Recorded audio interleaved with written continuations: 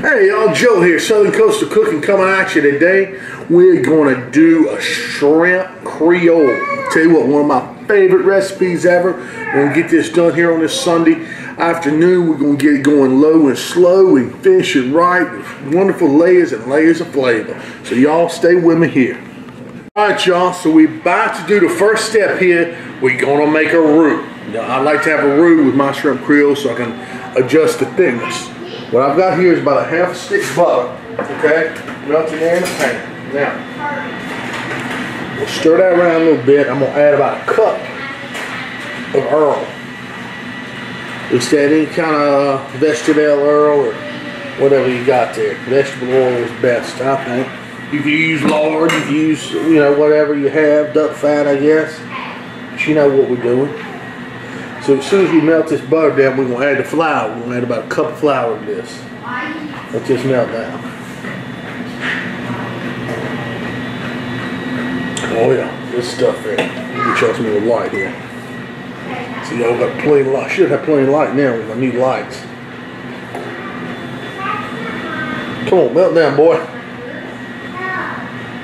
I just want to get that nuts. All right, now we'll add in this cup of flour here. All-purpose flour. That's what I use. This is going to be a simple roux today. We're not going for something that's super dark or anything like that. It's going to be more of a blonde roux. We're just using this basically for thickening purposes. Alright. So that's what we got here. This we'll just stir in. Get this all mixed in here. And probably take about 20 minutes or so stirring on this roux to make it like we want. You don't want to get all flour busted up and everything first. With the butter, a good old cast iron pan, best way to do this. Or you can make the roux ahead of time. You see some of my videos I've got where you can oven make a roux. I just didn't have time for that because that's time consuming. That's something you do the day before. It takes a few hours, but it takes a long time, but it's a lot less effort, so to speak. I was taking that and stir it about every 30 minutes. But this way, you get done a little faster. And we're just going to kind of stir that in, y'all. I'll come back to you in a few minutes. Alright, y'all, if you can see this roux here, I add a little bit extra. It's just blonde roux, okay? Just a nice tan color. That's what we're looking for because this is going to be for thickening, not necessarily for color or anything like that. So I'm going to let it go just a couple more minutes, and then we're going to take this all set on the side. And we'll get to the rest of the shrimp creole. Alright y'all, now let's get down to it. We got the roux made, we got the roux set aside. I got a stick of butter in here melting in the big gumbo pot. And now I got some chopped veggies. I did some chopped some onions, some celery, some green bell peppers, and some parsley thrown in there. Just good fresh chop on that stuff. We're going to throw this in as soon as this butter melts.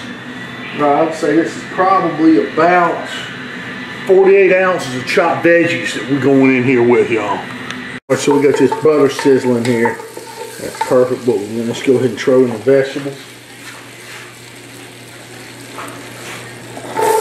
Oh yeah. And look, on the vegetables, and a little bit of cracked little salt. So I'm going to throw in here. Let's just start my kicking on that butter for a second. Okay. A little bit of salt to help the vegetables kind of wilt a little bit. And with a little cracked black pepper, fresh.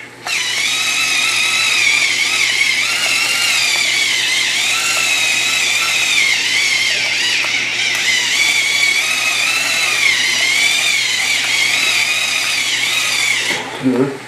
Alright, and we'll just stir this around. Saute these on down, y'all.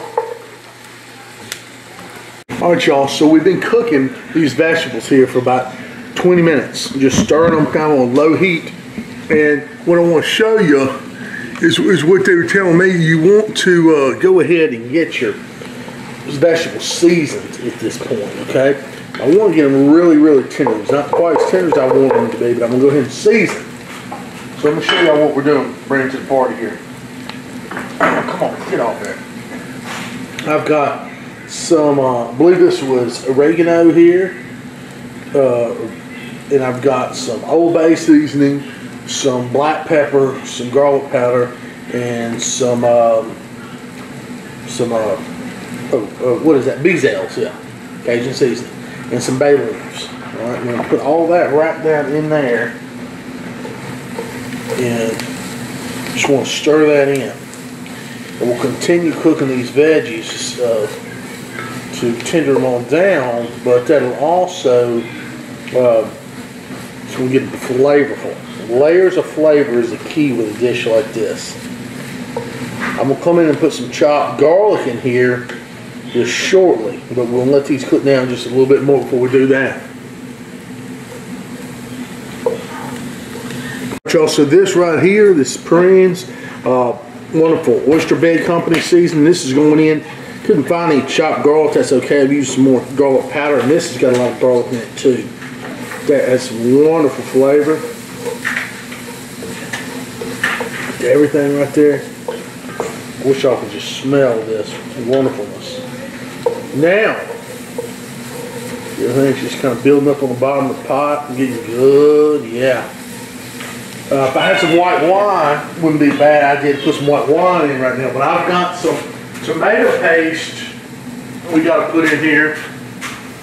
And I got to figure out how I'm going to get it out of the jar, y'all. Because I couldn't open up both sides. I used to open up both sides of the tomato paste can. But anyway, we'll do this, push this aside. A couple little small cans of tomato paste go down in here.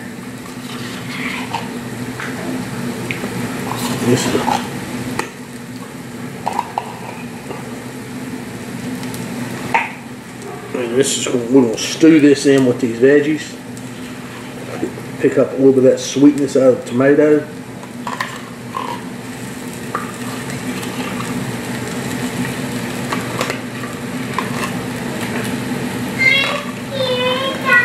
Just going to add to this flavor party, y'all. Okay, that should be good right there. Yes. Alright. And just smoosh that around. Basically, we'll cook this tomato paste. I'm going to turn my heat down a little bit lower. I don't want to scorch that tomato paste. And cook it around here, stir it around these vegetables. Woo! You can smell that bouquet just opening up on that. Oh, just the smell of this. Wonderful. So we'll cook this around like this, keep stirring it for about 5 minutes or so. Just cooking that tomato paste, all that goodness. It's not beautiful. Look how that tomato paste is just sitting there. It's cooked. We've been stirring it constantly just like this. They say you want to do this for about 5 minutes just to get that raw tomato taste out of there. Just cook it and get those wonderful sugars working. I've got some tomato sauce now. Alright, we're going to put about 2 15-ounce jars of tomato sauce in here at this point. I'm going to stir that in. Okay. That's your Creole. Now, if you wanted to, if you were big into tomato, you know, the consistency stuff, you could, in fact, we may do this. Let me add a can of diced tomatoes. So we'll have a little bit of texture with those tomatoes at this point in time. Diced tomatoes with garlic. Some good stuff here. Just add that in there. Alexa, stop timer. Those are fire roasted. I think that'll add some flavor to the party. And let's stir this, but let's add some more flavor. We've got some Worcestershire Sauce. Got a couple tablespoons of that. Alright. Good stuff.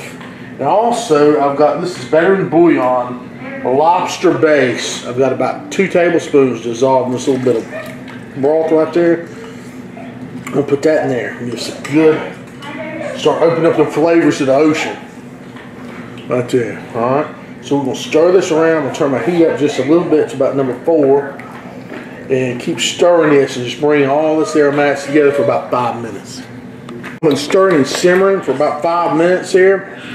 I tasted it. It tastes great. I do want to add a little bit more, about another tablespoon of that lobster stock concentrate. I just want to get that little bit of that seafood flavor more introduced to it. I might add a little bit more to Parrains right here. Just, ooh, gotta watch this thing pop it. Burn. Okay.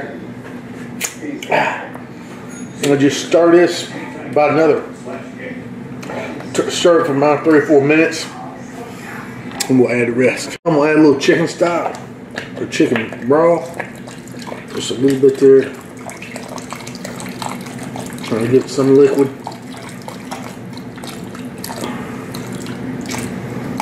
Now, as soon as it comes back up to boil, which is where it's popping like that, we're going to talk about adding shrimp in, y'all.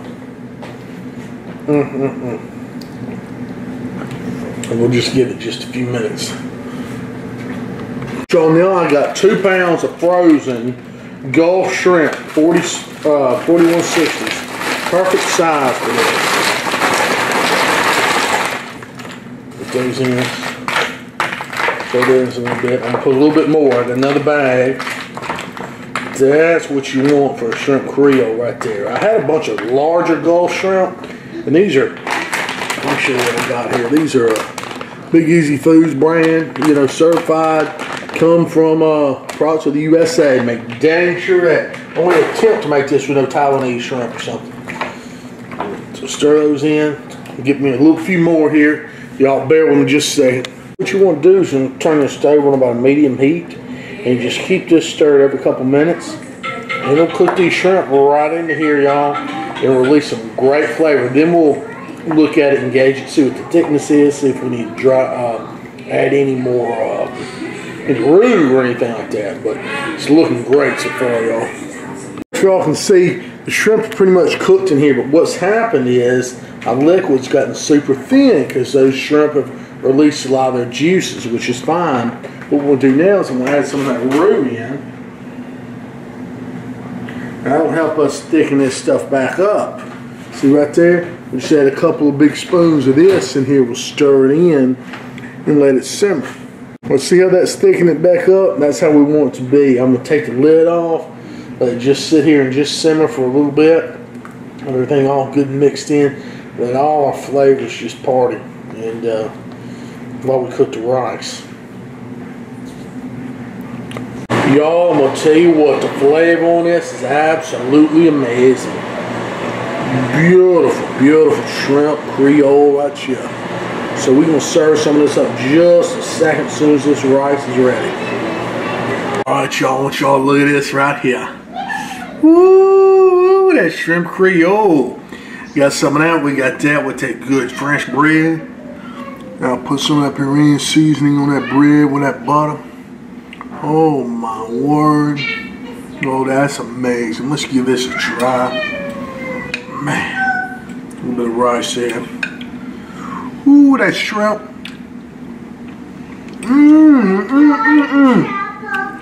Oh man. Knock his socks off right there. Try a little French bread dipped in there. Absolutely amazing, y'all. I'm gonna try this seriously. I'll try to type out some of the recipe in the description box for y'all if I can.